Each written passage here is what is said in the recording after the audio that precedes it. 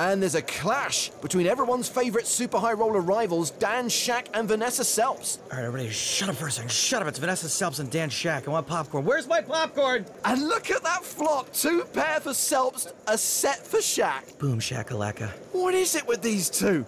This hand is the worst thing to happen to a Vanessa since the last time Dan Shak did this to Vanessa. So she continues to flop for 45,000. And the sick part, she is champing at the bit to get another raise in here. Well, Shak has made it 125,000.